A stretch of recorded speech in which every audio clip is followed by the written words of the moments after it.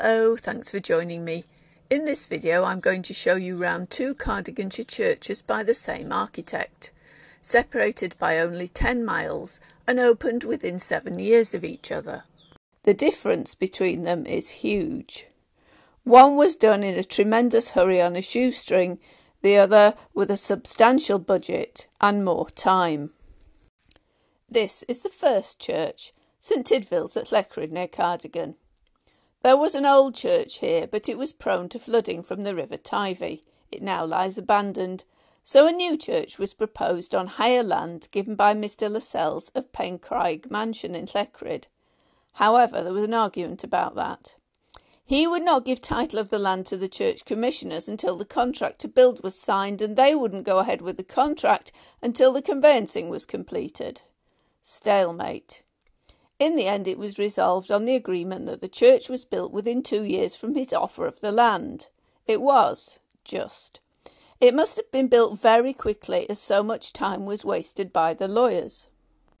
The architect chosen to build it was John Middleton of Cheltenham, and if you've seen my video on Kenarth Church you will know that I am not his greatest admirer.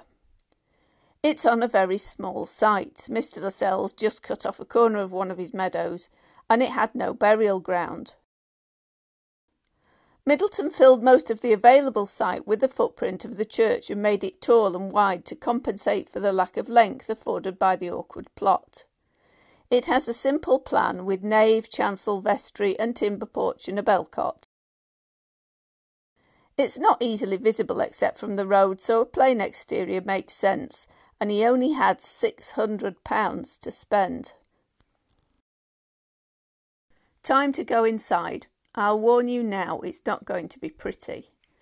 Middleton lined the church in different coloured brick. Subsequently, someone thought it might look even better if they painted it. I'm really not sure that was a good idea. Structural polychromy, to give the proper name for using different coloured bricks here, was old hat by 1878 when this church opened, but it had the advantage of being both decorative and capable of being executed cheaply, so Middleton used it anyway. William Butterfield was the architect who got it going, and that was in the 1850s, influenced by John Ruskin. Middleton wasn't attempting anything too fancy here, mostly stock brick, with some leafy bricks at the top, possibly terracotta, and some of those green glazed bricks which are unfortunately more usually seen in public conveniences of the period. Now the original scheme is lost under a peeling coat of paint in an off-white with a dado under a thin black stripe and bits and pieces highlighted in paint which reminds me of peach-flavoured Angel Delight. It's a mess. It wasn't just the walls that got the treatment either. The pulpit steps and font are all coated in it. The only paint John Middleton intended was the wording round the chancel arch, which thankfully escaped being obliterated by the peach and cream scheme. He fitted the church out with pitch pine benches, pulpit and chancel fittings, which are not as plain or shoddy as they might have been with the little money available, and though nothing special, are quite correct Victorian Gothic. I suspect that it came mostly from church furniture catalogues rather than Middleton spending time designing it himself. There are some nice metalwork touches such as the pulpit step handrail and the lectern which was given in 1899 in memory of Maria Brigstock, herself a generous donor to local churches. There was not much stained glass until this window was installed in the 1950s, depicting a figure representing Hope with her symbolic anchor, very appropriately, as it was given in memory of the daughter of Admiral Hope of Llanhelig House. Middleton had an unfortunate tendency towards heaviness and too much florid detail, which he avoided here because of the constraints put on him. If it were not for the later paint, it would be a decent little country church. Next to St Cynllwyd Llangynllo, where Middleton could take his time and do something better. There was already a church here. It was from the 1820s, but this was the church serving the Bronwydd estate, where Gothic was the thing, and once the Georgian house of Sir Thomas Lloyd had been Gothicised, the church was going to have the same treatment. R.K. Penson did a great job on the house, but Middleton got the contract for rebuilding the church. This is what he did with the money in 1870. Lavish, isn't it? He had £1,000 to spend on this one. The budget overran a little bit. Well, more than that. It actually cost over twice the original amount. At the time, Sir Thomas Lloyd was heavily in debt as well, so a fundraising campaign was launched, and the Tyler family of Mount Gurnos, the other estate in the parish, generously contributed. Middleton also got the job of rebuilding their house, which he did much to its detriment. It has since been demolished. In the Knock You to Your Knees chancel, there's ashlar masonry with polychromatic banding, a profusion of carved angels, and a lovely painted roof. Middleton pulled out all the stops here and achieved the desired effect. The carving was done by Bolton of Cheltenham, and it's good quality. Interestingly, the angels hold scrolls in both English and Welsh. The dado in the sanctuary has wheat ears and vine leaves to symbolise the bread and wine of the Eucharist. This church was, and still is, at the higher end of Anglicanism, and the altar is where you look first when you arrive. There's a piscina, a credence table, and sedalia cut out of the window base, which unusually has a bunch of leeks underneath. The very busy reredos was paid for by the Tyler family. They were high church. The cross in the centre was a present from Mr. Middleton. The stalls and reading desk, though pitch pine, have good details, probably from the Ecclesiastical Fitters Catalogue's mid-range offerings, I suspect. I don't think Middleton ever went to the trouble of designing such things himself. The tiling is typical of Middleton, though. Not quite right for a make-believe medieval floor. There are tiles more fitting for a butcher's shop or fireplace in there with the mint and Gothic ones. He really didn't get tiles, unlike the best Victorian ecclesiastical architects who'd studied real medieval buildings. The vestry became an organ chamber when the organ was acquired in 1893. A later organist was Miss Nesta Lloyd, daughter of Sir Martin Lloyd of Bronwith, and granddaughter of Sir Thomas Lloyd. Its arrival meant a new vestry had to be tacked onto the side of the tower. Middleton cut his professional teeth on railway contracts, and his tendency to overscale everything may be a legacy of that. This chancel arch, for example, which looked as if it were designed to be viewed from a longer distance than is possible here. I didn't like those short marble shafts with florid capitals in Kenarth Church. Here, in a smaller church, he made them even bigger, and I like them even less.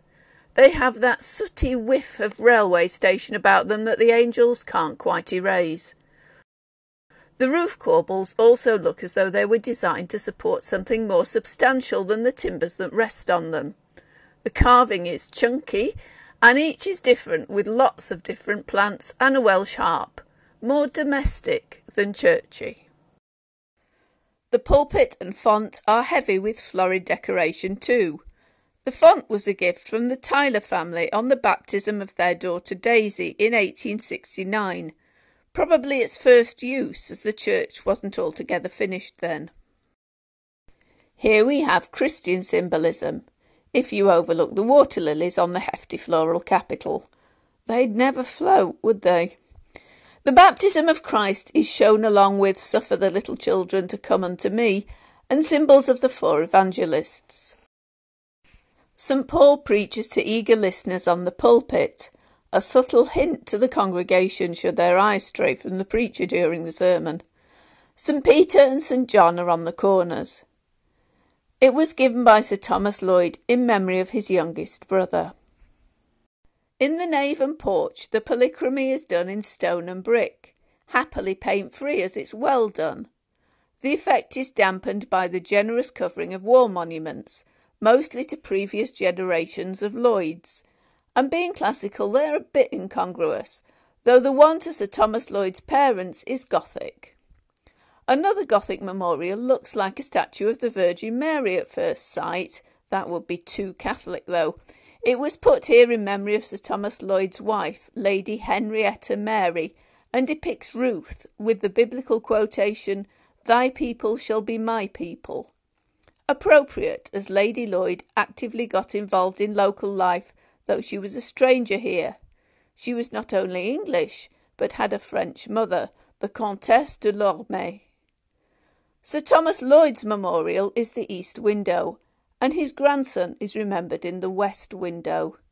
Tragically and fatally for the future of the Lloyds of Bronwydd, young Martin Cymais Arundel Lloyd was killed in the First World War.